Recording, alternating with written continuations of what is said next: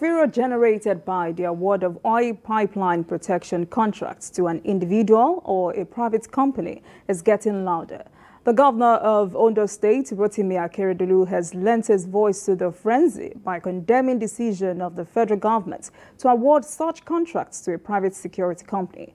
In a statement signed by his chief press secretary, Richard Olatunde, the governor queried the propriety of allowing some persons to bear arms while denying the same privilege to state with joint security outfits like the Amotekun Corps. So this particular issue is generating a lot of noise, especially on social media. Governor Akeredolu is not the only one expressing his displeasure. Many groups have also called for inclusion in this whopping 4 billion naira deal. I saw a TV journalist go to meet some people that call themselves the Creek Men or so. And they made it very clear that how could somebody, because this Niger Delta stretches to Ondo State. So who's going to look after the interest when we are talking about state policing? And I think that is where the argument of the governor of Ondo State comes in. I'm not too sure, I read his statement, I'm not too sure he's really faulting the idea of giving the contract to somebody. His worry is, or his concern is, we state governments establish Amotekun. We ask for arms, permission to arm them. Arms. You said no. Then a private security company, if you like, you allow them to carry arms. Something is going on. And then he comes with the argument that the security architecture of this country, there's something, wrong. The logic is not just, and I think I agree with him entirely, you know. But if, that the logic of this Creek Men also, I agree with it. Listen, if this is, where are we? This is Ikosi, right? And there's a pipeline passing through Ikosi. Who better to watch, take, the pipeline than the people of this community? So strike the thing. If you are going to sign 2,000 or 4,000 contract agreement, let's go ahead and do it, so that everybody has a stake in, yes. Listen, the chief of naval staff, I was watching his interview with one of these channels or so, Akeredolu, and he was saying that these people just come and just break those things up, and nobody does anything about it. Knows anything. Sorry, rather it's the MD of 200, within a 200-mile stretch, there are 295 breakages. That tells you how rampant this thing is. So if it passes through our community and we have responsibility to look after it, if you mess up, we go to your father or to your mother and say, tell your son he's messing around with her, and we are working and we are getting paid anyway. All right. Mr. Abatma, is this a good deal? Well, I think, do you know our problem as a country? Our problem is that fundamentally we run an ad hoc system. Ad hoc, I mean, you just devise a particular solution to something that should have been a long-term solution. You see, people have been talking about multi-level policing in Nigeria. I won't call this state policing. Multi-level. You have police at the communal level, you have it at the local government level, you have it at the state level. Those are the communal level. I could remember when I was very, very young, whenever there was any incident of burglary, I never experienced armed robbery as a very young man. The kind of local police, they know the kind of people who did that particular thing. So until we break down our security and policing system to the grassroots, we are not like we continue to having ad hoc. Remember, you see, it will appear, I don't want to say people in government are not thinking, but I think it is something like that. During the twilight of the administration of former President Goodluck Jonathan, he gave the same contract to Tompolo and OPC. I can remember very well. Yes. Then you now see, when you now see the essence of that contract, you see that it was for a strategic end, not to solve the problem of oil theft in Nigeria. To win election. And what is the strategic end? Probably to rob the back of those people so that the militants too can rob the back of government for a particular goal, not for a long-term goal. So the essence now is that if you cannot allow Amotekun that are closer to carry arms, why are you now on a temporary basis allowing other non-state actors that are not even regulated to police the waters?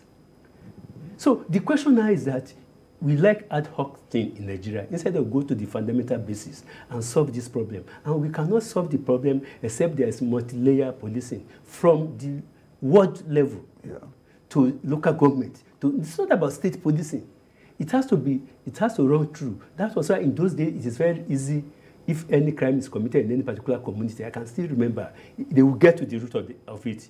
Because you will be posted as a police officer, you will be posted to your local government. If you like, organize people to come and rob your people.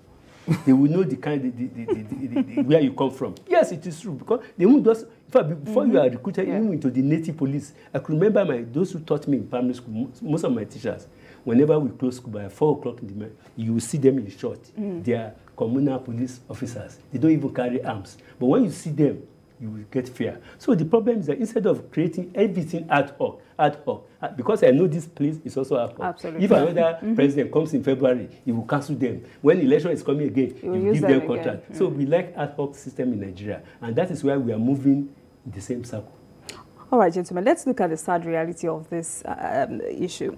Is this passing a vote of no confidence on the entire armed forces of Nigeria and also the Navy? Because people have called this shameful. You see, in Venezuela, a division of the army actually is dedicated to looking after the pipelines. Some people have suggested that, and some people have pretended as if it's not a good idea. And when you look at what is happening, you recall a few years ago, a very senior naval officer was fired or something. Yes. A few years ago, because of complicity. Because it was complicit with these, let's give it the right word, bunkering. Do you understand? So who do you trust? Let's go back to the roots. Let's go back to the community. Somebody has just suggested multi-layered police. Let's have it. What can be wrong with it? If people of a particular community are engaged to look after the pipeline, they themselves and their traditional ruler will be in trouble if anything goes wrong, I think. Do you understand? So why would you bring somebody from Zungeru, for example, to come and manage the creeks? Can he even handle the environment to start with? Does he even know the environment to start with? And then secondly, that is water. That's a dangerous thing for him. He's coming from the desert area or something, and you want him to come and police. To police an area that's not known. I saw the footage of the TV journalist who went into those creeks. You could see he was terrified, even though he's from that, he's an Ijaw himself. He was scared. I could see that. When they started talking, he had to find a nice way to land to get. He could have been shot in that place. So please, I think, let's leave the police and the whatever. If we can have a multi-layered arrangement, as he has said, to involve the communities. Let's advocate for this. Let's involve the communities. Yeah, but in this case, people have said this was a man who was declared wanted in 2016 and now is a government contractor. Remember I said something the other time. Government adopt policy that suits their strategic interest at any point in time. Strategically, for those people there, I won't say it is politics. But what I'm telling you is that they gave him the job for strategic interest.